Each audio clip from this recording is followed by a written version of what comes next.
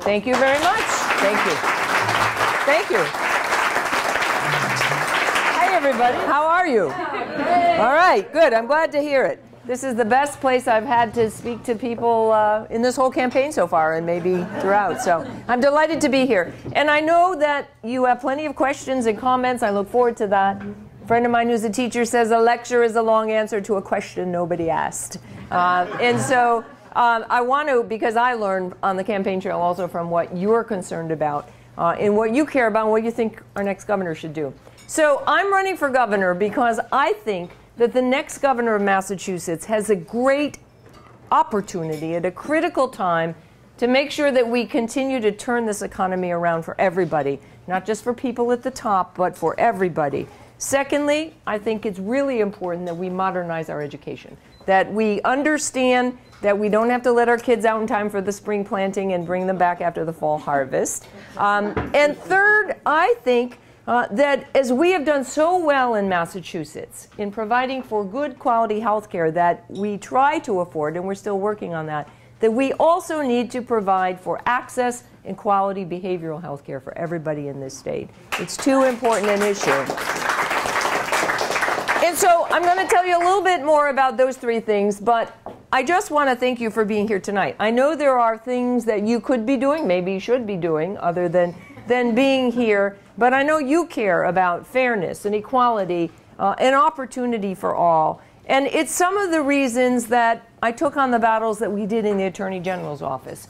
In challenging Wall Street and suing them and winning to make sure that we would bring money back to the state to keep people in their homes. We've kept over 30,000 people in their homes. We've tried to prevent and are, as we speak, preventing unnecessary foreclosures. We brought back $600 million into the state. And those numbers are good, I think, but the reason we do it are for people like Kate Reynolds. Kate and her husband lived in Essex County. Kate was a teacher. Her husband, Eddie, was an arborist, and they were doing fine. They owned a home. They had 2 kids. Eddie fell out of a tree and was paralyzed from the waist down, lost his job, his income, as well as they had extraordinary medical expenses. House loses value, and for 18 months, Kate tried with Wells Fargo to modify the loan to try and do something so she wouldn't lose her house. She finally gave up when one time she's on the phone and the person on the other end of the line said, well, we don't have a copy of your loan subrogation agreement. And Kate says, I don't know what that is. And the Wells Fargo person says, well, I don't know what it is either. And kind of highlighted the bureaucratic nightmare that so many people about to lose their homes, losing their homes, and the stress that they encountered, just not fair. And so we fought it. We're still fighting it. And if you saw even yesterday, we're working with New York and a few other states to make sure JP Morgan Chase and that settlement gives Massachusetts another $34 million that'll go to homeowners and to the state and to investors because of their securitization of loans. Fighting DOMA, the Defense of Marriage Act. You all know that Massachusetts in 2004 said people should be allowed to marry who they love. We all thought that worked pretty well. It was good for strengthening families. It was good for civil rights and for choice. And so our office was able to challenge the first and only Attorney General to challenge that statute successfully in our federal court, in our Circuit Court of Appeals. I was able to go to that Supreme Court argument. It was really satisfying to hear the justices ask questions, not just about the New York case, but about what happened here in Massachusetts, how marriage and families were strengthened, and how important it was that we allow states like ours that had enlarged civil rights to make sure that a statute like DOMA didn't interfere. And so that work continues. We sent a letter today to Congress to urge them to pass ENDA, to make sure that discrimination in the workplace around the country against anybody is not going to happen. And we still know we have a lot of work in our schools, as we've done so much work on bullying. We know that LGBT kids are more likely to be bullied, are frankly more likely to be homeless. And so those issues about fairness, opportunity for all, and making sure that everybody has a chance are uppermost in my mind, at least as Attorney General, and more importantly, what I will do as governor. And so back to this idea that the economy should turn around for everybody. You know, the 95% of the recovery in the last few years that have gone to the 1% at the top doesn't seem to me to be the way we want things to work or the way that we do things in Massachusetts. And that does mean that we fight to make sure that the minimum wage is increased. I want to commend the Senate President and the Senate for passing that. I am hopeful that the House will take similar action. Many of you know, and I'm sure many of you have worked on the petition to get the most signatures ever in Massachusetts on a voluntary basis, to put that on the ballot next fall if it's not changed by the legislature. That is a good start, but it's not enough. It's only a start on the way to living wage for people here in Massachusetts. And certainly earned sick time. Many people in this room get it. Maybe we take it for granted. A lot of people don't. And it's important that we provide those, I think, basic necessities for people who are working hard, who deserve it. And we should make that happen in Massachusetts. It will be a priority if and when I am your next governor. And so what else do we need to do? I've spent a lot of time making sure that government gets out of the way for businesses that want to grow here, that want to stay here, to provide jobs. And that means keeping our healthcare costs down, keeping our energy costs down. But there is so much great work going on in Massachusetts around our innovation economy and the kinds of growth that Massachusetts is so lucky to have. You need an administration that will allow for that kind of growth in business to succeed and to grow.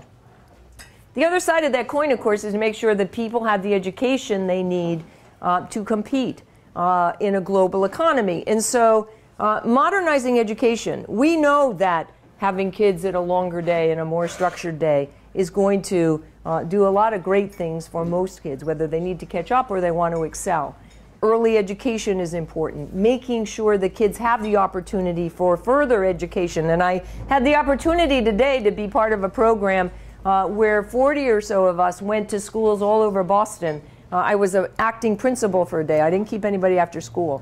But I was really impressed at the mission, the new mission school that focuses on particular kids' learning abilities, small classes, a headmistress who gets it, who has created a culture of respect and dignity for kids. And our ability to do this in Massachusetts, I think, has to be front and center for the next governor. We can do it. We know it works. It's a question of connecting those dots.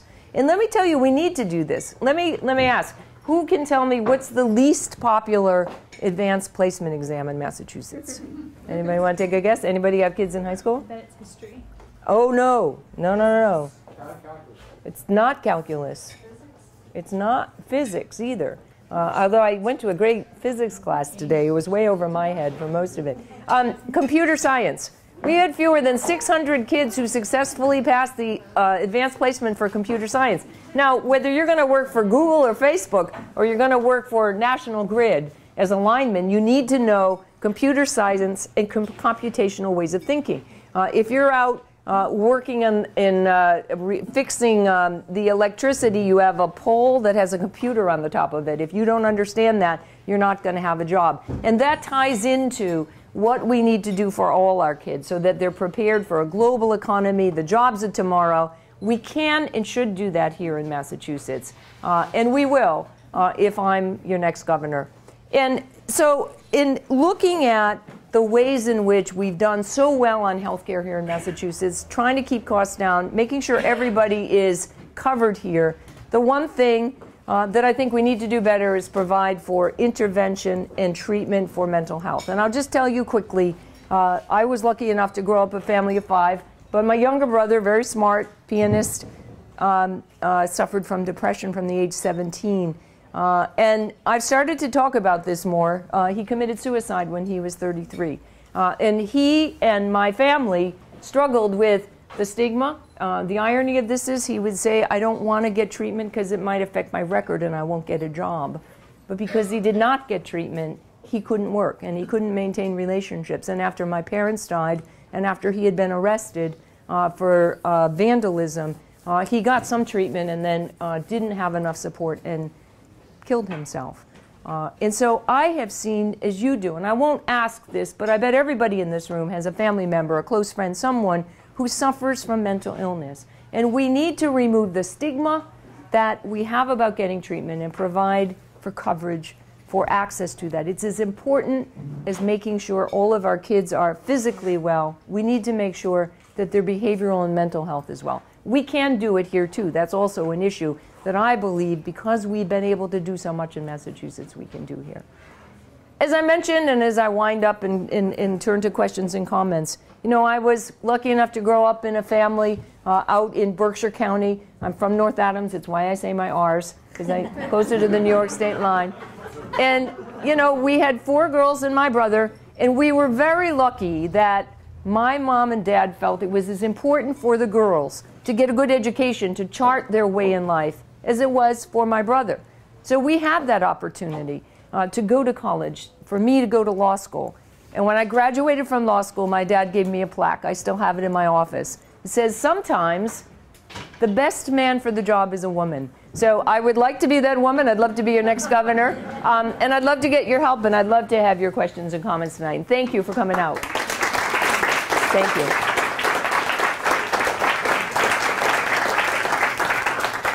Thank you, Attorney General. We're going to start it off with a question and then open it up in, you know, maybe 3-ish minutes for answer. Okay. The first question is about welfare reform. That's okay. The legislature and the governor, as you know, are considering reforms to the state cash assistance programs that will likely result in thousands being unable to access the assistance they need. The proposed law creates difficult burdens, such as requiring an 8-month pregnant woman to show proof of an ongoing job search to qualify. As many as 4,500 people will be removed from disability assistance, and immigrants will be removed from housing as part of the proposed bill. Can you talk about how you view these attempts to change welfare programs and how you would see your role as governor in standing up for low-income families? Sure. No, I appreciate the question. And I think that many of those changes, I'm guessing, are aimed at some sense that somehow this is abused or that money has gone where it shouldn't go. Well, let me tell you where I am on this. I think that we should make every effort to make sure that people who need those benefits get them. I do believe that we have to make sure that tax dollars go where they should. I don't think children should be hungry, that people who need that assistance should get it. So I think some of those efforts are going in the wrong direction. I think there are lots of things we can do to make sure that the people who need and deserve those benefits get them, but that we tighten up to make sure there's no fraud or abuse. And we see those cases in our office, people who aren't entitled to benefits but who try and get them, people who scam the system. And we've made it a point to try and close up the pieces of the system that allow for the misuse of the system. I think we can save a lot of money if we do that, but that should never, ever affect people who are entitled to those benefits, who should get them.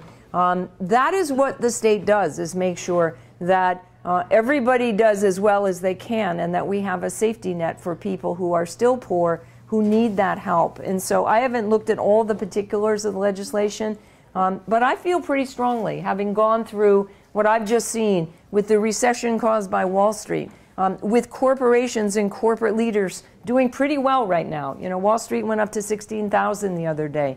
That doesn't seem to be fair to me. And what I've stood for as AG, and I will as governor, is making sure that people get help they need, and that there is fairness in the way we take care of those who are most vulnerable in our Commonwealth. Thank you. Next question. The climate talks in Poland are happening right now. We had a typhoon in the Philippines. Climate issue is on everybody's tip of their tongue. And last night there was a forum at BAPSIB about the idea of introducing a carbon tax. Tomorrow, Senator Barrett is going to be hosting talk about climate tax similar to what's been done in British Columbia. It would be a revenue neutral tax. It would shift the burden for both corporate and individuals for lower personal income and corporate taxes, and increased gas taxes and fossil fuel taxes. Is this something that you could support, a local Massachusetts carbon tax, to help make behavior change, not voluntarily, but through price signals? Sure, I would want to see the details of it, obviously. But one of the things that we've seen, I think, with that kind of leadership, and what we've done in Massachusetts is making sure the EPA has done its job to issue the regulations. We know that global warming affects all of the things you've talked about. Indeed, I don't know if Jamaica Plain is going to be in a floodplain or not, but we see the very concrete effects of global warming on our atmosphere, on our shore. That was what we argued when we went to the Supreme Court, that we're losing part of Cape Cod, chunks of it every year because of this. So we assume that's the problem, that we need to address it. And we have been, with California and New York, out in front on the limits on carbon fuels. We know the damage that they do. And so I think we need to continue to push. We're not stopping it. We're not reversing the damage at the rate we need to. And we've had a lot of debate around where we're going with energy. That's part of that debate, and I think the time is here for people to recognize that we're not doing enough. We need to do more, or we're not going to have much of Massachusetts left in a very concrete way, but certainly for the whole country. But I would look at those proposals and make sure that we do what makes sense for setting those policies and stopping the damage from global warming. I was wondering if you could address the whole notion that we are now quite familiar over the years, and each year it's reported that there are certain communities where the schools are failing and children are doing poorly. And it's not just in Suffolk County, but the same data appears for counties across the Commonwealth. Right. So we've had now years of almost the same district consistently, so to speak, be failing. And we don't seem to have very many good answers except to say, well, it's poverty, well, it's lack of economic opportunity. What are the fundamental things that you think as being governor you could do to begin to address these consistent pockets of urban failure or town failure and really change something in the next 10 years for opportunity for young people and particularly communities of color? Well, I would turn that argument on its head that says, you know, oh, well, this is as a result of poverty or as a result of economic failure, and say that because we don't have schools that prepare our children for the future, for those jobs, that we will continue that cycle of poverty. And I do feel, and the more I look at this, and I'm excited about the discussion around the mayor of Boston, whichever candidate you supported, you know there was a good, important discussion about the importance of schools and what we do. And I believe there's nothing more important for us, and not just for Boston or for New Bedford or Lawrence or Springfield, but some of our other suburban or urban areas, rural areas that also suffer from the lack of advantages. And to me, it is about fairness, that all of our kids deserve that chance to do as well as they possibly can. And look, I know this from being a district attorney.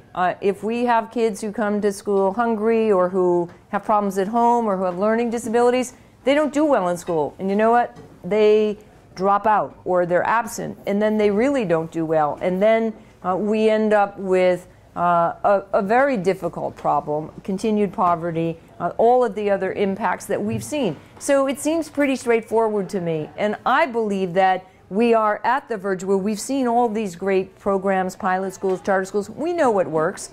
And it's frankly not all that complicated when you can get away the barriers to moving ahead. If we have the will to say that all children should have early education, that we should look at a structured day, a longer day, so the kids can not only do well in their critical skills in thinking, but also in the arts, in moving more and getting more physical activity, that we look at what kids' own issues are so that we have services at the school, if there are social services or physical or mental health issues that the child needs, and that we look at what our kids want to do. Every child who wants to go to college should, but if they're more interested in vocational technical or a 2-year program, we should be looking at the great network we have in Massachusetts of not-for-profit schools, of state schools, and make that a seamless web for all of our kids. Until and unless we do that, we're not going to stop those cycles of poverty. I think that people say, well, how do we pay for it? I say, we need to do it. We will find a way to invest in it. And I think there are a lot of parents around this state who say, and I hope they will say it, that this has got to be a priority for us, and we will put our money where our mouth is finally when it comes to education. It's too important not to do it. We know what happens when we don't. And frankly, we can do this here in Massachusetts. I have no doubt that we could do it with the will and the resources to make it happen for education. So that's a top priority for me. I kind of want to use that as a segue for another question that we have about revenue and how we find money for the programs that we all care about. So as you know, our current governor proposed what he and many in this room viewed as a progressive change to the tax code of the Commonwealth, reducing regressive sales tax, ignoring the regressive gas tax, and focusing on changes to the income tax. They would have added $2 billion in revenue to our budget. So we just are curious if you have any preferences or thoughts about how you would view and work with the tax code if you became governor. Well, I think that what we want to look at the whole picture is what are our revenues as the economy turns around? What are our revenues now from making sure that we keep homes on the tax rolls, we keep foreclosures down? What are the revenues that we save when we close loopholes on waste, fraud, and abuse? And what are the things that we want to do? Instead of the question saying, well, we'd like to do early education, but how will we pay for it? My approach is to say, we need to do early education, we need to make infrastructure, and then we need to say, how are we going to pay for it? And without getting into specifics, I would say it's really important to look at how we pay for those without putting or increasing the burden on people who can afford it the least. You know, we expected a lot of income, for instance, from casinos. Whether that happens or not, we don't know. And the world has changed from 2 years ago. But I think a governor and the cabinet and the legislature have to be understanding all in real time where the revenues are coming from, what we're focused on. And I think we have to look broadly at where some of those sources of funds can come from. We talked today, for instance, about the opportunity for corporate America to work with schools to provide for, in the short run, the kinds of things that schools themselves don't finance. We have, I think, and have historically had some good corporate citizens here in Massachusetts, and particularly in Boston. We've lost some of that. I say bring that back, that everybody is at the table in terms of these investments we make. You know, I think, you know, we'll see even at the beginning of next quarter or in June, it'll be easier to see what are the projected incomes, what do these revenues look like. And I don't pretend to know the ins and outs of the budget. But I do know the tax policies and changes we make have to be borne by those who can bear them the most easily, and they should not be greater burdens on people who cannot. Sir, go ahead.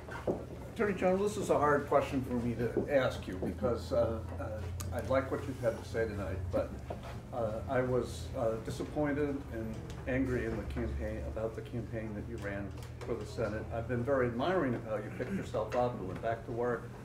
But then comes the story about the management of your campaign finance funds, and it suggests a lack of attention to detail and not bearing down that I sort of saw in your Senate campaign. So how do you speak, I'm sure I'm not alone in having these questions, how do you speak to people about, like me, about those kinds of issues? Sure, no, and I'm glad that you've asked that, because I think it's incredibly important for any elected official or candidate, particularly me, to make sure that we are candid and transparent about it.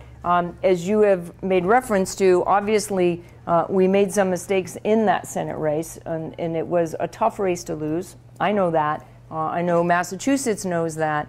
And certainly in those issues that have now come to light, what I will say is this. The minute we learned about them, and it was just recently, we began a conversation with the FEC. We are paying attention to it, so we will get it right. We will be, when that is finished, very transparent about what did or did not happen. I think all of the reporting has not necessarily been accurate, but I will let people know exactly what happened. We made mistakes. I acknowledge that. I own that. And I intend to make it right, and we will make it right, and I'll be very public about that. But it's a fair question. It's a fair question to ask every candidate and every elected official about that. I am very proud, though, in my work as Attorney General, and I do pay attention to taxpayer dollars and where they go, and we bring back 10 to the Commonwealth for every one I get. We've made a real focus on making sure that on the waste, fraud, and abuse that we see sometimes, whether it's with outside contractors or others, Medicaid fraud, we have a stellar record on that. So I appreciate your question. I'm glad that you asked it, frankly, and I commend to all of you. No, we do make mistakes. We did in this. We're going to fix them. We'll make it right, and we'll be clear about what we did. Okay? As Attorney General, though, what are you going to do about those mistakes? Because you're the candidate, and you're also the Attorney General. So don't you have to like separate those two roles and explain to us what the job of the Attorney General is in this situation? Well, keep in mind most of the complaints come from the FEC, or the issues around a Senate federal race. So I guess I'm going to repeat a little bit of what I said. The regulation of those is done by the Federal Election Commission. So we will straighten that out with them, as we are doing. We will make clear what we have done. That would not be something that the Attorney General does anyway. And I can only say that as we are working on it, take it incredibly seriously, and we'll let everybody know what happened, what didn't happen, but we will make it right, and it will be transparent that it will be right. As someone from North Adams, you know the power of the creative economy in Massachusetts. Yes. From Mass MoCA to the galleries and the other activities in North Adams. Yes. As governor of Massachusetts, how would you strengthen and utilize the creative economy? I'm glad you asked that, and this is the first time someone's asked me that question. I actually have a sister who lives on Martha's Vineyard, who is the executive director of the Chamber Music Society down there, and she and her husband are quite excited about, for that region, as North Adams and Berkshire County and many places in Boston, we have a huge opportunity, I think, with the people we have in this state, the people who want to live here, and the opportunity to turn that into a real driver of the economy. I think that it has been underused here. I think that at a time when more people are interested in quality of life and what Massachusetts has to offer, it's a perfect time to look at investments, again, in schools. If our kids don't learn art and music because they don't have time, they are not going to be interested or able to be musicians or patronize the arts. And as someone who has always loved that growing up and taken advantage of it, we need to start with our kids, but I think we also need to look at ways the state can help provide for ways in which, particularly in certain regions, artists, musicians, which can be a very important part of our own economy here and people coming to visit. It can be a huge success. Again, my fellow AGs always get annoyed about how I always say Massachusetts is the first in healthcare, we're the first to challenge DOMA. So we brag a little bit here. But we've got the makings of an incredible, I think, creative economy. And there are parts of it around the state, but I think we could do better working with those regions about, what do you need? I mean, part of what I always believe is if I want to learn how to do education better, I'm going to go to teachers and parents. I'm going to go to folks who are interested in this and say, what is it that we can do to help or to get out of the way in terms of regulations, other financial incentives, looking for federal grant money, making sure that the information, technology you can use to get out what great stuff is going on in this state. But that is another piece of the exciting change in Massachusetts, that we have that opportunity. So thank you for that question. We have a question in the back. Red sweater. Thank you very much. My name is Marsha. Attorney General, thank you very much for coming to make a claim. My name is Marsha. I'm a JP resident. I'm also the Commissioner of the Department of Mental Health. And I want to thank you, Attorney General, for all of the work that you've done on behalf of people with behavioral health issues, mental health issues, and substance abuse issues in the Commonwealth. And also to thank you for your work on parity. Parity in commercial insurance for medical issues and behavioral health issues is paramount. And I wanted to ask you, Attorney General, how you would see the Governor Patrick's healthcare cost containment bill and the Accountable Care Act really working to reduce healthcare disparities across the Commonwealth, which will in turn increase performance in schools and the Commonwealth's economy. Well, certainly getting everybody covered and including the parity for mental and behavioral health issues is the big first step. It also means, though, that you have to implement it fairly, and they're often devils in the details, making sure that it works. In terms of the healthcare disparities, and we know that from the reports we do from our charities division, and we know that many of our not-for-profits make great efforts to provide for some services that would help to change that healthcare disparity. But we know what some of the statistics are, and I do think the state has the obligation through the Department of Health and the great work they do, through your division, through working with our partners in not-for-profits around the state to make sure that we implement the idea that we have access, health care for all, good quality health care. We're not there yet, there's no question about it, given certain populations and geography. There are a lot of changes in the healthcare market right now. There's consolidations and mergers, and we're trying to keep costs down, which seems at odds with providing more care to people. One of the things I think that we've talked about is looking at, more primary care and better ways to provide global coverage and risk so that people are getting the care they need, but not more than they need or less than they need. Not easy to do, but we should be focusing on how those healthcare dollars are being used by doctors, by greater use of nurses and healthcare aides and professionals to make sure people are getting the help they need, both physical and mental health. I mean, we are, again, the state that is best poised to do that. And I will say this, and it is unique in Massachusetts, I think, that I fight with the hospitals all the time, but I pick up the phone and talk to the head of partners, or I talk to the head of steward, I talk to the healthcare plans, and we will talk to the businesses here about what's working and what isn't. And it's the one reason why healthcare has been a success in Massachusetts, where it has not necessarily in other states. And I think with some of the issues we see with implementation at the federal level, it's not easy stuff, and there's a lot of moving parts. But I have learned through my time as Attorney General, and I believe as Governor, that we can continue doing that here. And we can once again lead the country in providing for good health care, good mental health care. I do want to add, sorry, that part of this issue of strengthening primary care in the Commonwealth is the community health centers. Yes, of course. There are over 50 of them across the Commonwealth. And I would ask you, please, that every time you speak to respond to this kind of question, do not just speak to the issues of the hospitals, because the dominance of the hospitals has been historic. And we are now trying to say that the basic fundamental issues related to the Affordable Care Act and our own health care reform is primary care. And it's community-based primary care. And you have the best community health centers in the country are in the Commonwealth. So I want you to lift them up and embrace them in the presentation. And so will you come on the stump with me, because you do it very well. I believe that, by the way. I think you're absolutely right. Go ahead. This is a progressive meeting. The opposite of progressive is regressive.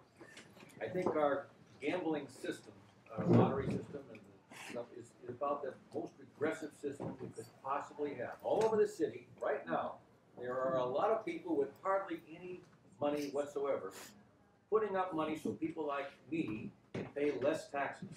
So the whole idea is it's a drain, it's a transfer of wealth from people who don't have any wealth to people who do.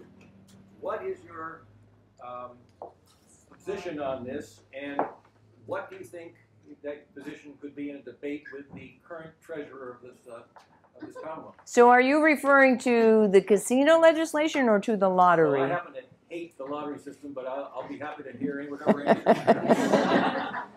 I actually bought a lottery ticket once. I didn't win. I said, I'm not doing this anymore. I understand and don't disagree with your premise.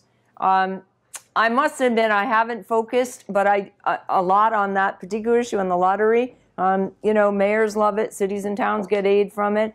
But there is this question of where is the money coming from, and are we chopping it off one end and putting it here with the damage that we have in between? It's like beating your arm in terms of our, taking wealth that we don't have and just translating in the wrong directions to people who don't have it, which we have to then pay them more.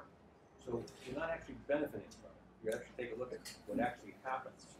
So what are we going to do about What's happening? Are we turning a corner with Milford and East Boston sort of rising up and giving their 2 cents? Well, I think they are two separate issues, but I certainly see, in some ways, this statute working the way it should have. That is, you've got a tough gaming commission that's doing their due diligence, and you've got the statute that says, okay, you all want it, but everybody has local control. And so communities are, by and large, saying, well, it sounded like a good idea, but maybe not in my backyard. So in that respect, including the idea that this may be on the ballot question next year, because the courts will decide that, and people aren't getting signatures for it, there's some chance that democracy and people will say, you know what, no matter what we said or what we thought we said, we don't want this. And that's where the progressive and the education of everybody comes in. Your position would be? Well, my position right now is that, you know, the legislature passed it. I made a big effort as the Attorney General saying, talking to my colleagues who did have gambling. If you're in favor of it, you call it gaming. If you don't like it, you call it gambling, right? I don't know if you picked that up. And so the Attorney General in Nevada, the Attorney General in New Jersey, you know, her office in New Jersey has 500 enforcement officers just around the gaming issue. And I think we've also seen it's not necessarily the economic driver that even people thought it might have been.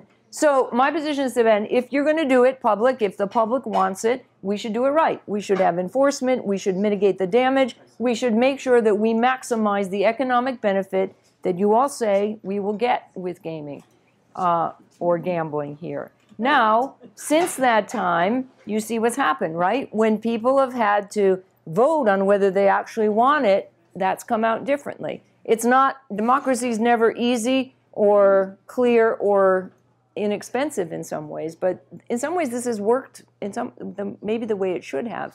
And isn't it better for people to actually come to realize that maybe you're right about this in terms of the casino gaming? But this is the debate we have. It is not the first place I would have gone for economic development. I am happy to, you know, abide by what a legislature does, but I also think that it is time to look at other ways with the creative economy, with starting smaller businesses, with not just innovation economy, but some of the more traditional businesses we have here that are taking advantage of new technology. But we've got to get the kids who can do those jobs too. So if we can focus on that and people think we don't need gaming, then maybe next year on that ballot question, you see a different decision. So we'll do 2, maybe 3 more questions. It's really tough right now. Attorney General, green technology. How do we wean ourselves from oil? How do we become the state we want to become? Using solar energy, using wind energy. What's the governor's role in pushing that envelope? Because climate change is the biggest thing facing the world. Sure, and we talked about that.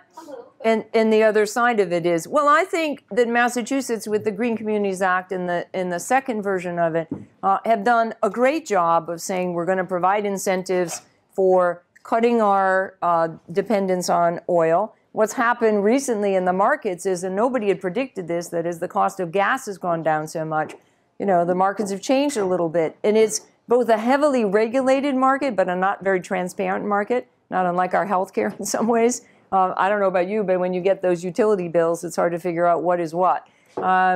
So we've focused on the ratepayer piece, but also on making sure we implement sustainable, clean energy.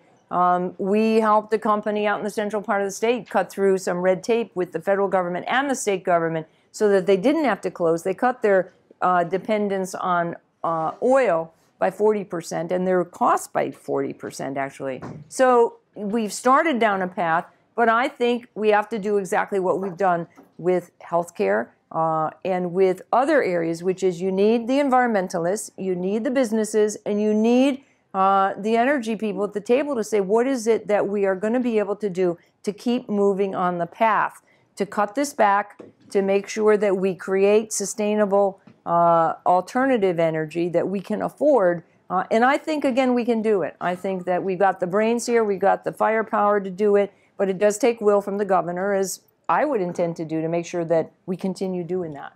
I think you can tie to your education agenda. Of course. I think the high schools and the colleges can be training people for these careers. Well, exactly. So you're on the stump too. Yeah. We got another question in the back. Go ahead, sir. Hi, I'm a JP resident, small business owner, and I'm also a member of Veterans for Peace. We're an organization that obviously has a specific agenda, but we are broadly progressive in what we do. And among those, while we do a lot of marches, one of the more important ones we do is to try to be involved with the St. Patrick's Day Parade, which we've been excluded from for the past 3 years by the Allied War Veterans Council because they don't like the fact that we have peace in our name, and they have historically excluded LGBT groups and whatnot for the past 20 years. We've been putting on our own St. Patrick's Peace Parade for the past 3 years, and we're planning to do one this coming year if we can't convince them to include us in the main parade. So my question to you would be, if, despite our best efforts, to be included in the main parade, if we have to, and we will run our own parade again, which the police who take care of it say is better than the main one. More exciting. Would you march with us? Of course, I'm there. I'm happy to be there. We have Marty Walsh on record as saying he's going to be with us too. And he said, I'm going to do away with this division. Oh, interesting.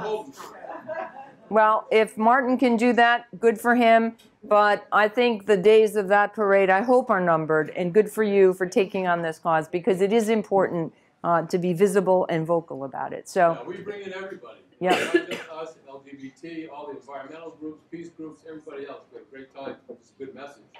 It's a lot of fun. And by the way, we are, as Veterans of Peace, to raise money to support this effort. We have a fundraiser coming up with Johnny D's on December 4th, where we have a couple bands, dancing, dinner. I see where this is going now. Okay. Will you show up? Will I show up? And will I dance? Will you dance? We will put it on our calendar and we'll see what we can do. Dancing shoes. All right, we're gonna ask a housing question now. This is Annie's question, let's record it. Probably the final question. There are over 4,000 families, including 8,000 children, who are currently homeless in the Commonwealth.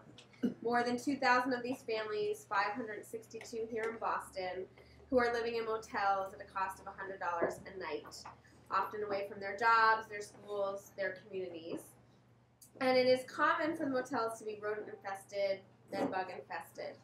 As governor, what steps would you take to reduce the use of motels and to ensure an adequate supply of permanent, affordable housing for our families? Well, and that is a good question, and it is actually, it's pretty sad that that number is what it is, and the number of homeless children particularly, but for anybody, homeless veterans. There's a huge number of homeless veterans in Massachusetts and the country.